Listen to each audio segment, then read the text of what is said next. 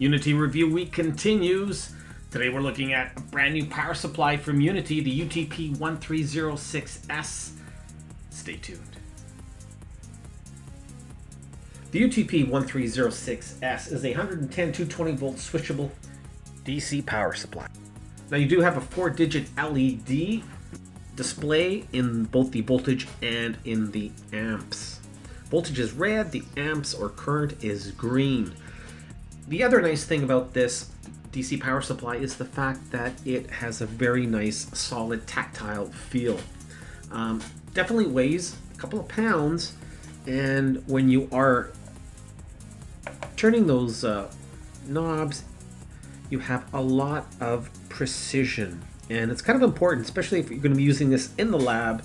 It's really nice to have this very finite control over your voltage. One of the nice features that you're seeing on this and other power supplies coming out as of late is that on-off output switch. Basically what that means is when you turn your power supply on, you may not be ready for actual testing. So in order to avoid damage to components, electrical devices, whatever it is that you're testing, you have this nice on-off. And if we can see right now, we are in the off position because the switch is not illuminated. Now as soon as we turn that on, bada boom, bada bing, bada bang, 22 volts, easy as pie. So it's that extra modicum of protection, another layer you have just in case. I like it. Hey, we've got some pretty good news to report. No, my mother-in-law's passport did not expire. No, instead, the jacks that come with this unit are actually pretty good. They're fairly long, probably about 3.5 feet, but they are a nice size gauge, quite supple, and the banana jacks at the end are really, really nice. In terms of the overall fit into the unit itself, no worries here. Once you plug them in, no plug and pray, strictly plug and play. Yeah.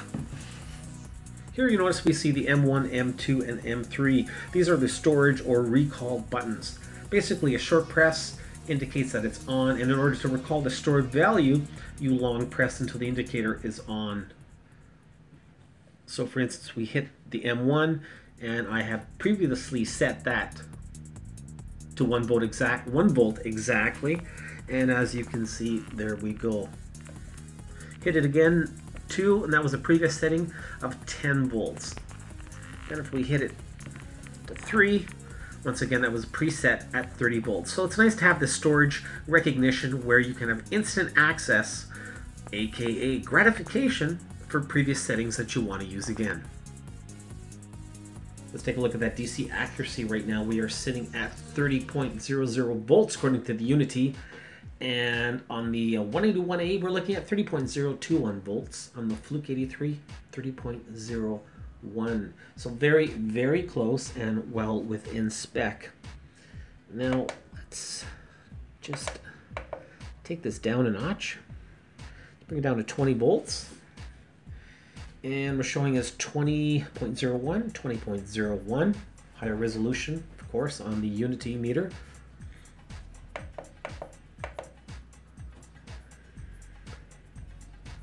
Bring it down to 5 volts even. 5.01, 5.01, and 5.00. And actually now the UNI-T is agreeing, so we're looking at 5.00 for the 181A as well. Taking it down to half a volt, 0.508, 508, and 50 on the UTP1306S.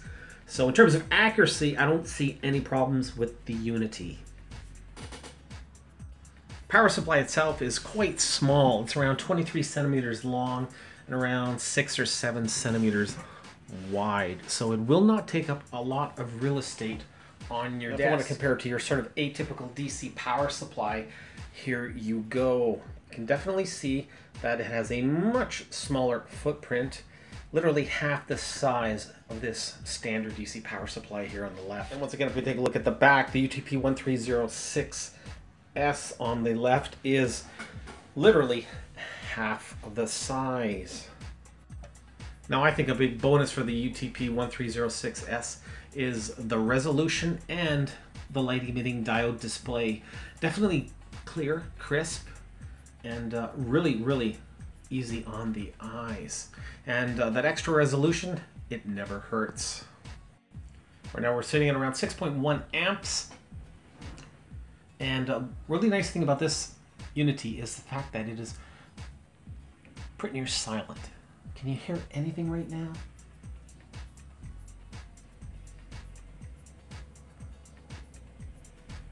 The fan has just kicked in. Pulling 6 amps right now.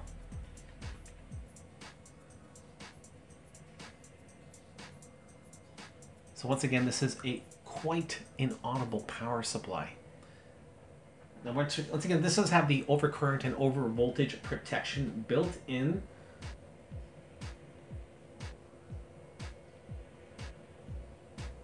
So we're still pulling that 6 amp load. You can probably hear that fan getting a little bit louder.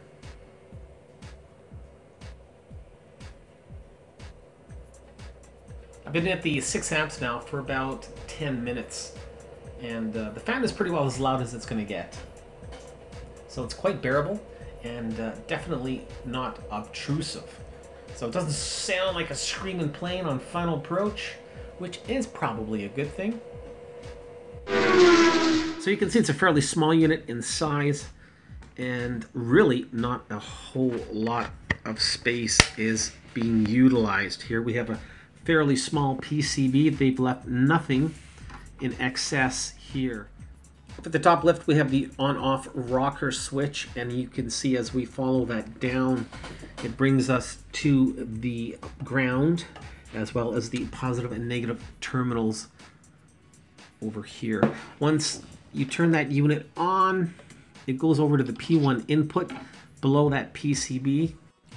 It carries on forward into the high voltage side of the board.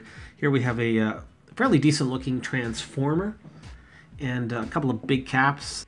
Big whopping 400 volt, 150 microfarad electrolytic right up against the heatsink. We have that nice big IRFP250M channel power MOSFET. Take a look at the secondary side. We have a couple of switch mode power rectifiers over here on the side of the heatsink. Over here we've got the secondary transformer. Taking front panel display over at the top here we have the TM1638. This is the 8-digit 7-segment beautiful, or shall I say gorgeous, LED display driver IC. That is what is giving us all that LED goodness from the front panel. And moving down a tiny bit over here we have the N76E003. You got it, it's a high precision 20-pin 12-bit 8-channel ADC. All in all, looks really good, really clean. I don't see any flux anywhere. This thing is spotless. UNI-T did a really good job when they put this guy together. And if we take a look at those input jacks themselves, those are really nicely done in there, nice and solid with a screw and nut. They are definitely not going anywhere. Here we have the small current shunt. All in all, a really nice, clean, clear, concise PCB, both on the voltage side and on the display driver side.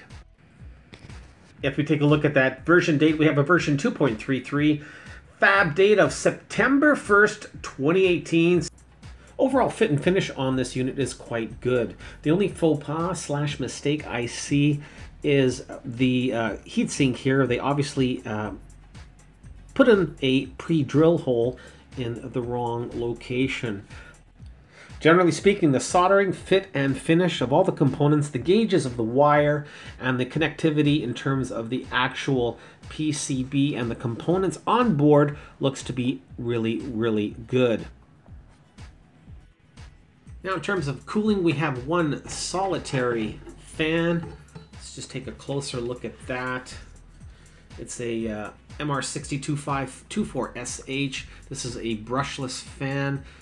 Very quiet, and DC 12 volts, 0.15 amps. So that is all you have in terms of keeping the entire unit nice and cool. Now, that being said, it is small in diameter, but relatively quiet until you really get a bit of a load going on. But generally speaking, it's quite acceptable. Okay, I'm going to put everything back together and come back with my closing thoughts. Closing thoughts on the UNI-T UTP1306S DC power supply. Hey, this is a really good power supply. My only gripe with it is the fact that I think it is slightly on the expensive side. It's retailing around 120, 130 bucks. And yeah, that can be a little bit pricey for some people. It'd be nice to see it break that $100 range, but I'm only saying. That being said, build quality is quite good. Has a nice small footprint. Accuracy-wise, it seems to be spot on, and generally, it's a really decent supply for the lab or the workbench. I'm going to give the UNI-T UTP1306S a solid 3.5 out of 5 stars. Hope you're enjoying this UNI-T review week. We've got one more UNI-T review coming up. Stay tuned. Don't forget, we're having the live chat this coming Sunday starting at 9:30 a.m. Eastern. Don't miss it. You can win a brand new UNI-T multimeter courtesy of Mr. Tools and Jerry. Hope you enjoyed this one. Until the next time, you got it. Keep on testing.